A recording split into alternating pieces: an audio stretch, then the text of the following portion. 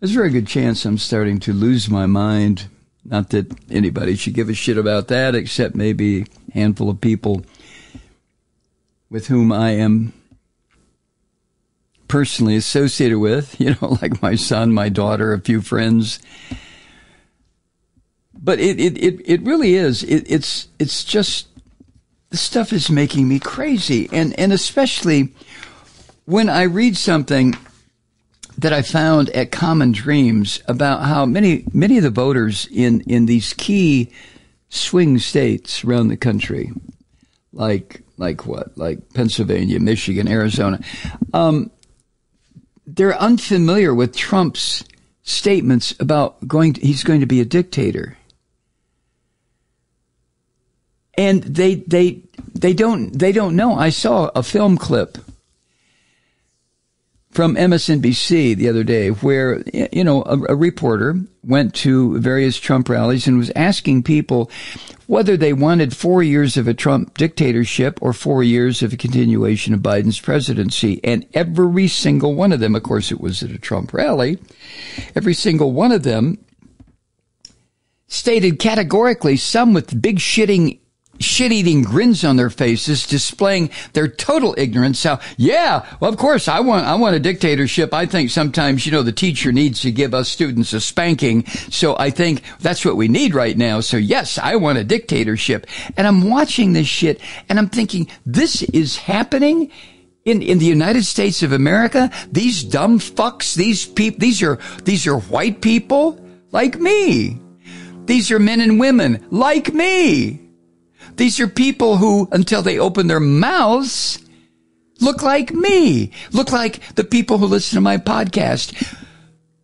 But once they open their mouths, it becomes perfectly clear they are not like me. They are not like you.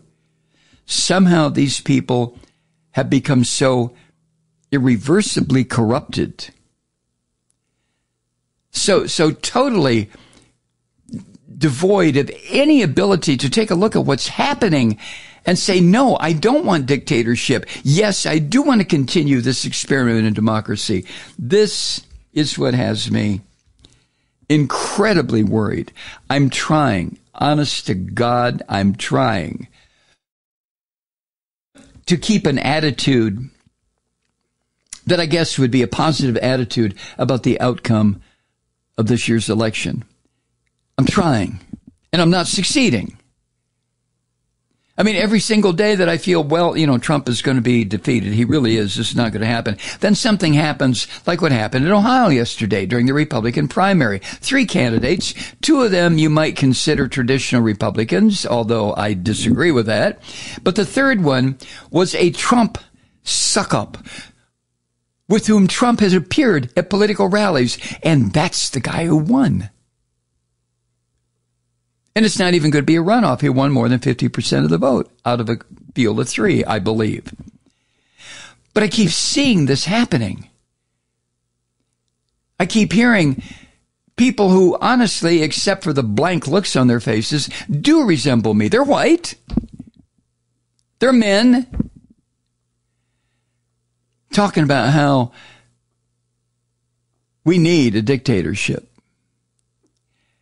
And then I listen to the people who are trying to get the point across that this can't happen here. If it happens once, then the whole experiment in democracy is gone. I listen to Rachel Maddow. I listen to Jen Psaki. I read Steve Schmidt. I listen to all these people, left and right, Republicans and Democrats. Yes, there are a few Republicans left. I listen to what they're saying, the warnings that they're giving us. We've got to stop this. We have to make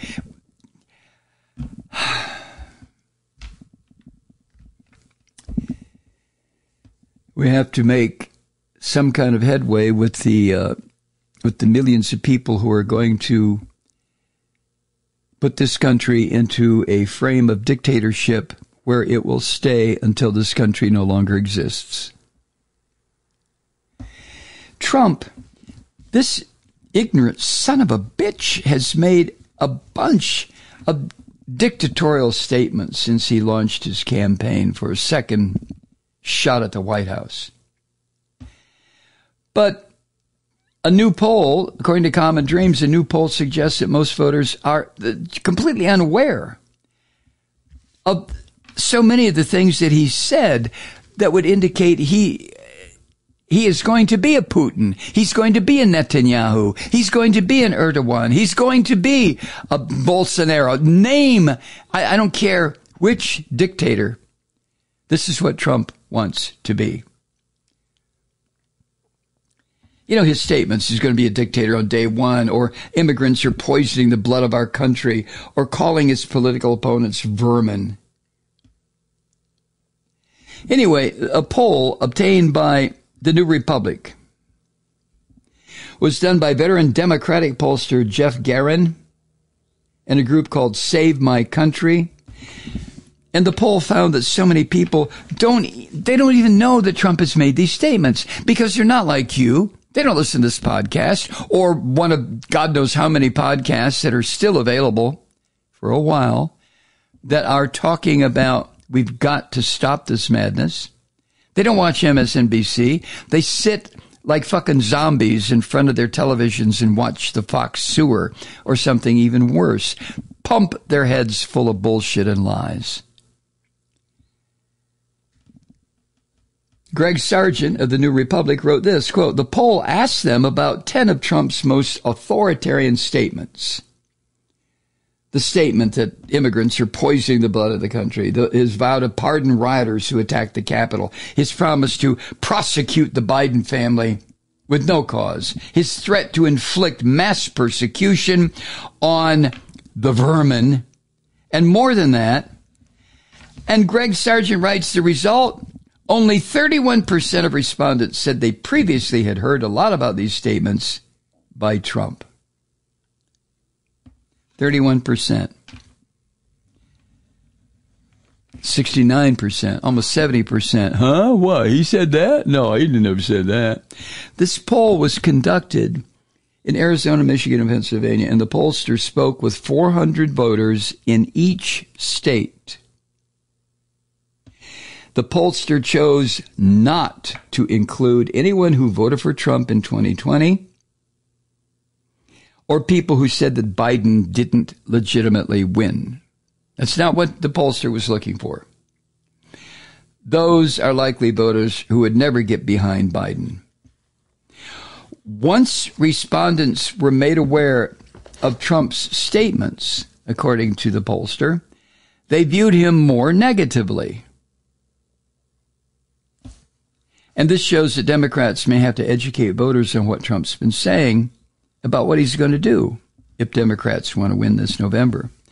Now, what I saw on this video clip online, MSNBC online, what I saw in the video clip was not that at all. Not viewing this orange filth more negatively after people were made aware of what he said. What I saw was just the opposite. No, granted, it's done selectively because MSNBC, like you, like a lot of us, like me, who are trying to let people know what's at stake here, MSNBC is not going to show people who say, yeah, I think Trump ought to be kicked to the curb. No, they're trying to warn us, just like Steve Schmidt's piece at Substack, The Warning. And by the way, you might want to go check that out. The Warning. Today, he has a speech that Joseph Goebbels met in July of 1932. And it's lengthy. And it was, it was written in 1932 and a lot of references to what happened to Germany as a result of the Treaty of Versailles. But if you read what Goebbels said, and what he promised the German people in 1932, and then what actually happened, the slaughter of 6 million Jews, the destruction of up to 100 million people's lives when the world convulsed with fascism. It may, I'm not trying to be patronizing here, but it may get your attention. The comparisons between Trump and the Nazis Well, at one time, they might have been considered gratuitous and, oh, what's the point? Jesus Christ. I hope people understand now that the comparisons are abso-goddamn-lutely right on target. This is what Trump is. This is what the filth around him are. These are American Nazis.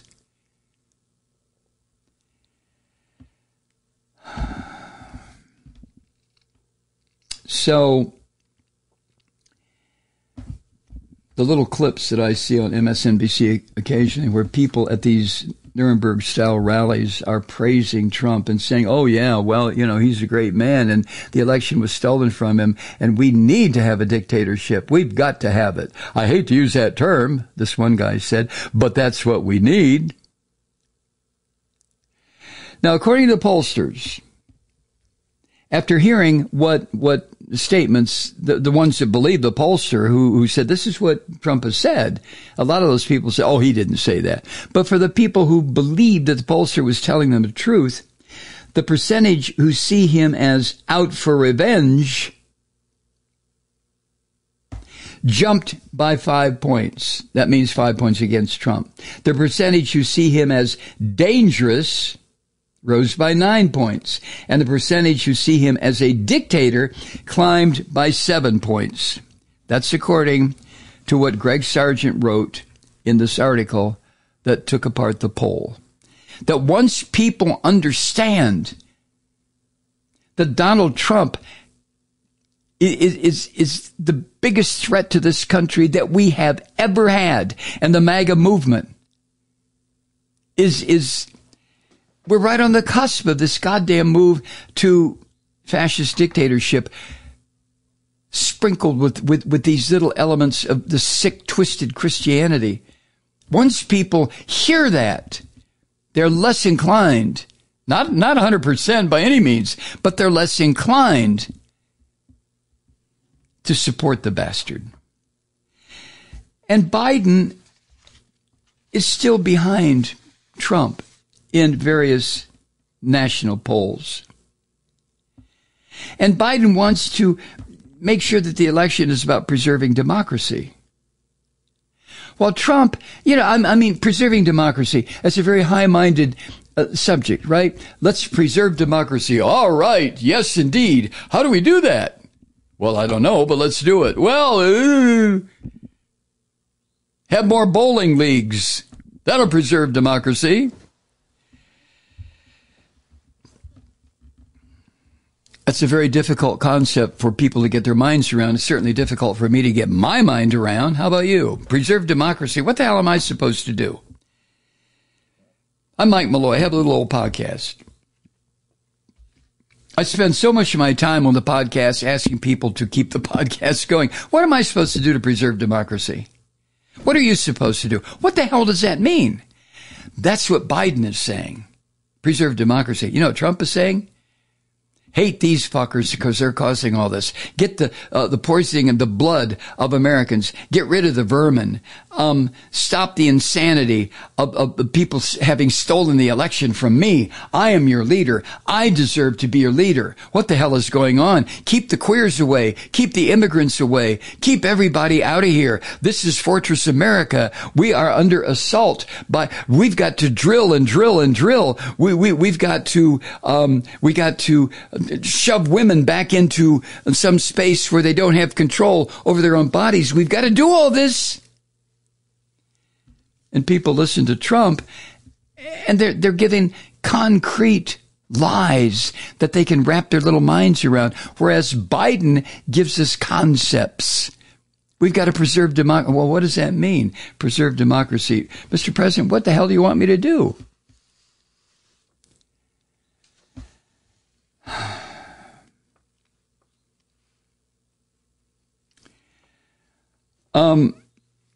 Letting voters know about what the orange bastard is saying, that he represents an absolute threat to democracy.